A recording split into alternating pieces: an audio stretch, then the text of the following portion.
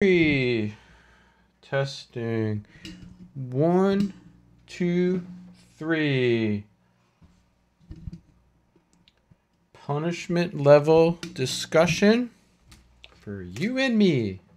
Anyone hears me and sees me, let me know. Give me the thumbs up. I think we're good to go. All right. See and hear. All right, let's get started, everyone. Hello, everyone. Welcome to the stream. Today, with our lecture is going to be on punishment levels considerations from a scientific point of view. And I'm going to also add my own experience so you can make your own decisions. What we're doing is I have some notes over here.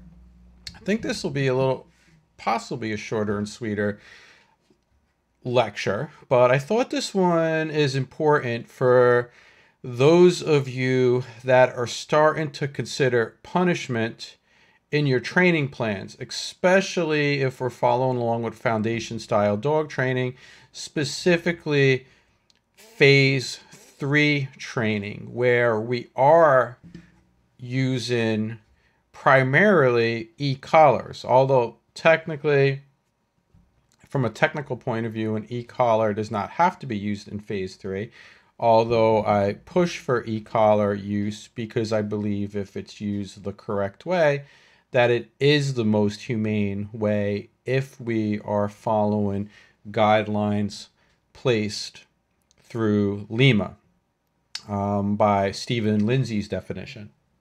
Now, what our main objective in this lecture is just how do we start our decision process in regards to what level intensity of punishment to use during training plans. And since this is geared towards the professional, I would like you to have a starting point where you can back up your decisions and not just make well-informed decisions when you put together your training plans. So first thing that we do want to consider is to consider your foundation before we even think about using punishment, right? Specifically Lima. Since this lecture is for a foundation style dog training course, and we are going to potentially use punishment in a training plan, especially with things like habitation plans, which includes housebreaking and training, obedience training, where we need the dog to obey during high levels of distraction. We want to look at our training plan. So when we make these considerations, at the base of our training plan, we have ethics. And over here, we want to especially consider Lima, which we have a whole lecture on Lima. So if you're not familiar with that, look at Lima. But generally, we want to be able to get results by using the least intrusive and minimally aversive, and be minimally aversive as possible. And we also want to be cynopraxic, right? So cynopraxis is ultimately, if you are professional dog training, is not only from an ethical point of view, but for sure I see from a professional point of view, we are more successful when we do address the well-being of both the dog and the human, and we're working on giving them a better bond and a more enjoyable experience when they are together. So we want to consider that as a base when we take the information that is available to us from past scientific experiments and apply it to our training plans, and then observe and see if we should tweak from there. Other things that we want to consider, of course, are ABA is in ethics, and so through applied behavior analysis, you will see like everything is not just about punishing behavior, since this is just talking about punishment in itself in a little bit bubble, but in a small bubble, but not how it can be included in a full training plan. So we want to always consider things like, you know, are we addressing replacement behaviors? We're talking about the real world over here when we apply the punishment. All right. So don't forget this when we're talking about studies that are just studies in a little bit bubble, in a bubble, that are just addressing punishment in itself, in its raw form. So know your checklist. If someone happens to stumble across this video, this is not to replace a training plan, a checklist, doing things in order, understand the mechanics, how to train the dog. You're going to use this information as one factor in deciding what you're doing within the checklist. So I'm giving you the scientific information here just so you can make informed decisions within the larger plan. And in my opinion, there's just not enough information out there about punishment, and not enough people pointing to good studies about punishment. So what I'm doing is I'm just highlighting 3 studies that you can get to them by right over here where it says studies on punishment. In our knowledge base, I'm putting them in a category, which you could find them all over here. I'm highlighting 3 of these 4, but I'm going to start putting more in this section over here too. But I'm highlighting, you know, one of them I would say is a little bit redundant, so I'm highlighting 3 in this lecture today. And the first one that I want to talk about is called The Effects of Punishment Intensity During Variable Interval Reinforcement by Azrin, and this was in 1960. Matter of fact, all these studies I have over here, this was, you know, really during the birth of a lot of these behavioral studies, and right after Skinner. These are all in the 60s. All 3 of these, 2 in 1960, 1 in 1966, and it is valid. That being said, there are lots and lots of studies out there on punishment, but I always like to start with the earliest ones, because usually when you get some kind of results from an earlier study, they tend not to repeat studies that have showed some pretty reliable results, and you're going to get variations of these different types of studies.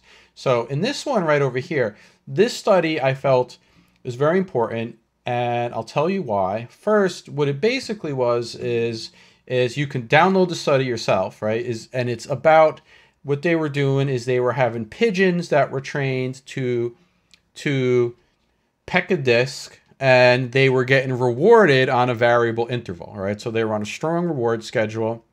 If they pecked the disc, they would end up getting rewards from it.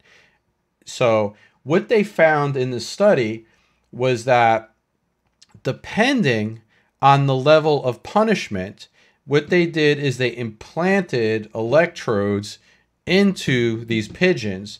And what they did is, even though while the pigeons were being rewarded for pecking a disc, so that was to give the pigeons motivation to do the behavior, is they would also get punishment while they were doing the behavior when they pecked the disc. And what they did is they recorded the results to see what were the effects, is how different levels of punishment affected the pigeons in regards to trying to suppress them from pecking this disc that they were motivated to peck. And what they found was that when there was mild levels of punishment, the exact numbers are in the study, but I believe most of it were levels of electric shock that I believe it was administered. I think they varied it in some of the studies, about 0.3 milliseconds, I think it was, which is a fraction of a second. Is they found that if they did mild punishment, that initially when the pigeons experienced the mild punishment with the pecking of the disc is at first it immediately suppressed the pigeons. But then what happened is that the pigeons started to acclimate, and they were more and more, they would start pecking it, even though they weren't pecking the disc as much in the beginning as they were before the mild stimulus, is that after a set amount of time, they had a full recovery where they were pecking the disc at the same rate for the food with the mild shock as they did before there was ever shock introduced. And then they also discovered this, that as they stepped it up and started increasing the level of the electric shock, is you would, as you stepped it up again, what you would get is you would get a suppression at first of the behavior, but then what would happen after that is eventually you would get a full recovery after suppression, where you would get the behavior that the pigeon was motivated to do, to eat, at the same rate as before they were ever exposed to the electric shock punishment. Then they reached a level which they called severe.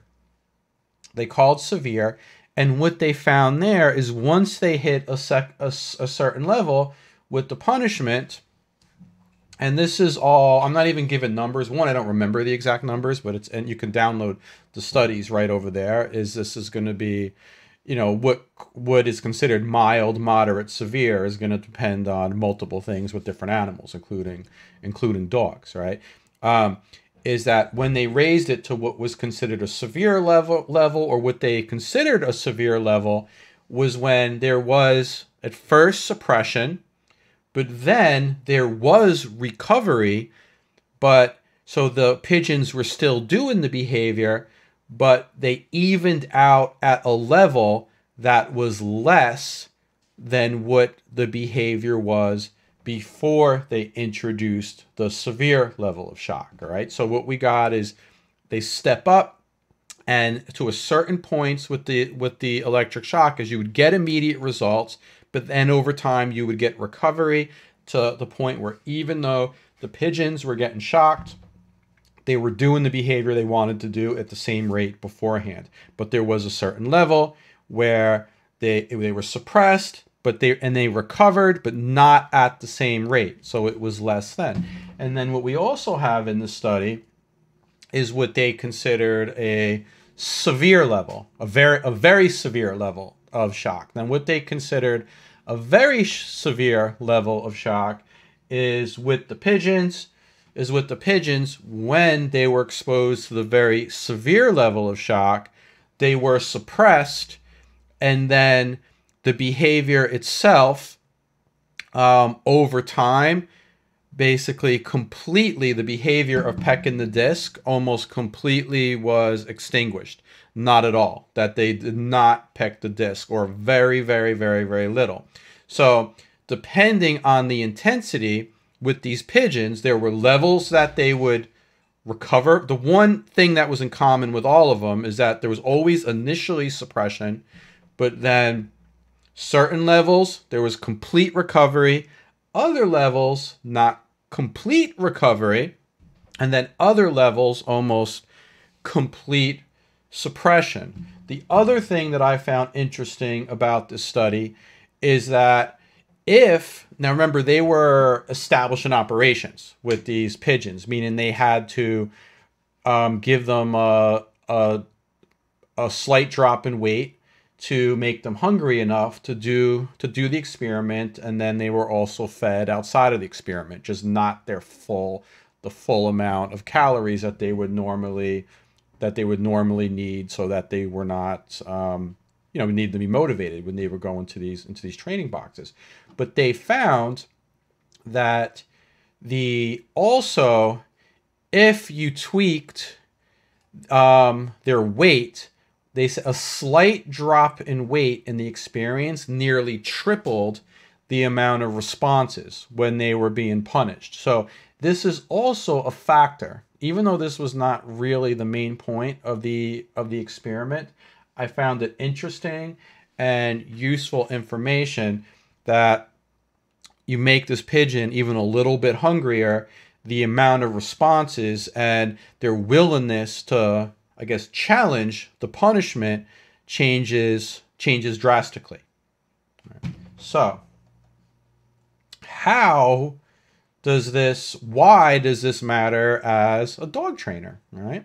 Why does this matter as a dog trainer, and what are how could we use this to, how do we use this information when considering things in this? One is something like housebreaking with a dog, or really anything. When I'm talking about obedience training right here, is training that I would consider we use punishment in a more simpler matter, where we're getting the dogs to we want to suppress a certain behavior. So let's say something like housebreaking, the dog is sticking its head in the garbage, or counter surfing, or something like invisible fence training, where we want the dog, which I would say is a step up more complex than typical housebreaking, because we also need the dog, to like run towards the center of the yard. Where most things with housebreaking, we're simply just teaching the dog not to do certain behaviors. But remember our foundation, we want to make sure that there's replacement behaviors in effect. So that's going to also help with there being us using less punishment over here. But now let's suppose this is troubleshooting and making our plans. And remember, we want to be Lima over here. Suppose someone has been doing a good foundation and they've been housebreaking, doing things to housebreak a dog by teaching new habits, and they made a lot of progress, but then there's still a few straggling behaviors that they feel that implementing punishment is going to be a good decision for the plan, which often is. If we were, say, using and this applies to really any type of punishment, but electric collars, e-collars are one of the best choices when you're keeping records and you're trying to troubleshoot, because you can really keep track of the exact level of aversiveness that you are doing. Is it, if we do certain levels, can we get a false sense of perhaps fixing the problem for the client by getting immediate results, where then the dog might possibly be more likely to do the behavior later on? Or with something like counter surfing and things like that. Are we going to get a dog that's going to possibly recover if we do not do the right level? Also, if science shows that a very severe punishment is less likely to get recovery to the behavior that they want to do. So how do we, as a dog trainer, right, find that right level that's going to work for the dog without overdoing it, if we're considering being Lima? These are questions that we ask ourselves. The other things that we question ourselves, and I'm not telling you in this lecture exactly what to do. I'm telling you how to consider things. Like, this is something to ask yourself too, is what is more humane to do to a dog? Is it more humane to do say, what would be labeled as a severe punishment in this study, doing more of a higher level correction or punishment to suppress results that you have to sort of maintain and stay on top of for a longer period of time? Or is it more humane to do a higher level that would be considered very severe and do it less, or maybe only once? All right.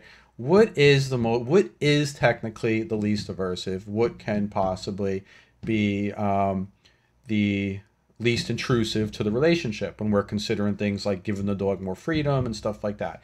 So the same thing applies with invisible fence training too, where and of course obedience training, what we're doing, which is these are things that we are going to talk about when we're doing phase three obedience. Like, what level do we do on the e-collar? When do we do it low? When do we pop it up? So this is touched on in the escape conditioning phase 3 video, where we talk about is how long when we are doing escape conditioning with the dog, is when do we turn it up? What level do we do with the dog? And do we want to use the e-collar for other things, teaching the dog punishment before we even get to phase 3? So things to consider. Design your own plans accordingly, but don't blindly mimic. Now, this brings us to this other study, which adds to the discussion, which is called Learning Resistance to Pain and Fear: Effects of Overlearning, Exposure, and Rewarded Exposure in Context, by Miller, 1960. And again, I say all of these you can download them. I put like a summary on each of these links, and you can download it. But this particular study was done with rats, and in 3 experiments, a total of 100 hungry rats were trained to run an alley for food reward, and then given electric shocks at the goal to induce an approach avoidance conflict.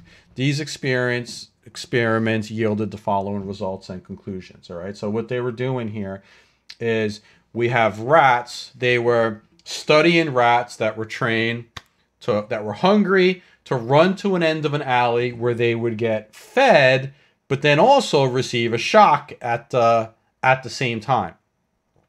All right. Now this one was different. What they did here was that they had some groups of rats that experienced lower levels of shock during previous trials, where they would get lower levels of shock and then be able to eat the food. But levels where they had no problem, they were not resistant to eating the food. They would take these low levels of shock and they would eat the food. And then they had another group of rats that would do the same thing without any shock at all. Then what they would do is they compared the 2 groups of rats, where then they had a higher level of shock. They sent them both down, both groups down similar alleys to receive food, but then receive a higher level of shock. And basically what they found is that the rats that were exposed to lower levels of shock would still go and eat the food even with a higher level of shock, where the rats that were not receiving the lower levels, they would not, they were suppressed. They would not go after they received the higher levels of shock. They would not go and eat the food with the higher levels of shock. And that's what that particular study was in a nutshell over there. But they showed in this particular study is that they had is that the same results. You did not get the same results if it happened outside of context, which means if you had rats that were exposed to shock outside of that training context, it did not necessarily make them resistant to the shock in that context. The other thing what they showed over here is that overtraining with reward slowed down the response once exposed to the shock, meaning that if the more they allowed these rats to simply get rewarded more and more and more with the food, overlearning. They already learned it, and they're still being reinforced. They run down this alley. There's food. It's all a good thing. It's all a good thing. That, if anything, it made them even more responsive. They were suppressed even more once all of a sudden they were used to being able to do this, and then all of a sudden they get a higher level shock. So what this shows us is, again, this is related to the other study, but it's not exactly the same thing, because what we're talking about is, in the end, is the same level of shock, and then what happens until we reach that point at the end. So how this can relate to dog training, again, is things with housebreaking. If someone is going to be doing housebreaking, and suppose they're using some training tool, some collar that only really goes up to a certain level, all right? You have some training collar, and let's just say hypothetically it has level 1 to 10. That if potentially, and I actually have seen this, I'm saying this because I'm relating my own experience to what I see inside of studies, is that potentially if someone is being, I guess, too nice, or not even too nice, it might just seem like it makes sense on paper, which we always want things to make sense on paper before we do it, is that if we're doing training where we're doing lower levels for a longer period of time, especially with something that we're going to use as punishment, the same sort of device, just a different intensity, that you could potentially, if you do too much and the dog gets desensitized, basically, to this lower level of shock, that once you use a higher level of shock, it might not be as effective compared to if you were not using the lower levels at all up until that point. And I have also seen this with invisible fence systems, where if you're training an animal on invisible fence system, I generally avoid electric shock altogether during the training process until I know the dog understands that they're supposed to stay in the boundary. And I'm basically, for instance, just doing it with the leash. When they go to the boundary and they hear a beep, I'm just pulling them towards the center of the yard. So then once the dog understands, if we do use an invisible fence system that does use a much higher level of intensity with shock, compared to what most people are doing with obedience training, is that once they receive that higher level of shock once and they weren't getting used to it on lower levels, it tends to work better. It's less resistant to the dog challenging it. And sometimes that's the only one that you need, which we can go, this ties in together with the study that I was showing before, right? That there are, depending on the level, it does hit a point where generally the dogs don't have recovery. They're not going to generally challenge it. Other things that fall, even though this isn't really the exact subject, but I thought it was interesting, is this study over here about learning resistance to pain and fear. A lot of this was not geared in 1960. They were not doing this study necessarily to help dog trainers out. They were looking at things of how this relates to other form of stress resistance, like pain, fear, fatigue, frustration, noise, temperature, stuff like that. Meaning if you have humans, or really any animal, exposed to things, to stress in smaller amounts, does it then help them eventually deal with it in higher amounts? So you can use this study as a reference for even things like protection training, search and rescue dogs, that may have to search in the rain or bad weather or stuff like that. Is you may want to be adding things like this in milder forms before they hit the big game, right? Just like with protection training.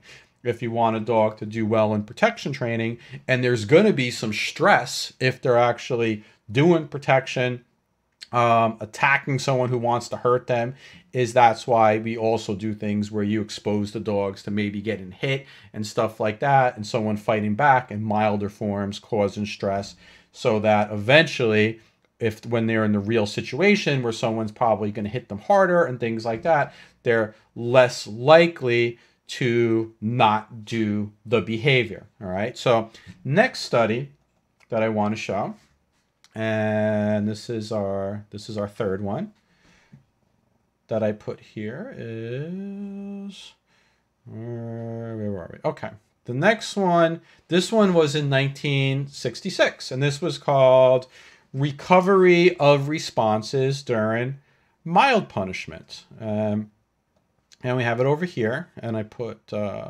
basically put a summary again. And this one was done with pigeons. And it seemed like the setup was pretty similar to the first study that we showed. What we have here is they dug a little bit deeper, mostly into the sort of things we saw over here in the 1960 study with Azrin. Things that were interesting in this one was mostly that you want to consider the effect of the transient emotional state. And I like what they did in here is where they put more symmetry between punishment and reinforcement. So they highlighted the fact that even in the earlier studies, that a novel stressor, something like punishment, there's an emotional component of it that could almost suppress everything for a small amount of time with punishment. So that when you're comparing the right level of punishment, when it's competing, we're talking about competing motivators, basically, to reinforcement. That's why I made a little chart back over here. I made this chart over here. I wrote to do a behavior. You know, when an animal's questioning themselves, or a dog is questioning themselves to do a behavior, there's always a decision process. You know, what's the reinforcement? What's good about doing the behavior? What's bad about doing the behavior? Yes versus no. And I like talking about competing motivators because in this study it's very simple. You know, they're just talking about shock and food as a punishment and reinforcer. But after, you have to consider, when you're making the judgment, is initially with punishment, you have to be careful to make the assumption that this is what is the right level of intensity of punishment for long-term results. But they also, in the study, mention how you can even see something similar with reinforcement. That normally in these experiments, what you'll get is they're using food, which is not necessarily novel to the animals, right? It's not necessarily novel to the animals. So it's not gonna be initially more motivational to the animals. But if we compare this to dog training, we're also gonna see things like we're using a punishment that has been working at a certain level, but then what the dog would like to do, the reinforcement, may potentially, especially when it's novel, be more reinforcing than normal. So that's why a dog may, say, obey a leave it command to not break a command, you know, to stay away from its dog food on the floor, but then you have something really smelly or a hot dog or something they may not have had before, and they challenge that punishment because there's a competing motivator. You get the idea that it's, you know, that there's, you know, through this, that there's definitely symmetry between the two, that they're not very different. They're on opposite ends of the spectrum. So you can look at that one, and it's a good reference by looking, you know, by looking over there. Other things to mention, I don't really have on the notes over here that that are interesting in the study, is that you do get with punishment is just like you get more suppression of a behavior when there's initial punishment, you also get a spike in the reinforcement behavior when the punishment goes away, before you get back to a normal response rate. So what does that mean too when we're talking about punishment with training dogs, is if once someone decides to use punishment, especially if it is not at a level that has completely suppressed the behavior, that's very hard to get a recovery from the behavior, is once that punishment goes away, the dogs generally do the unwanted behavior more, even more intense than they did before the punishment was introduced until it goes back to a baseline level. Okay? So those are things to consider.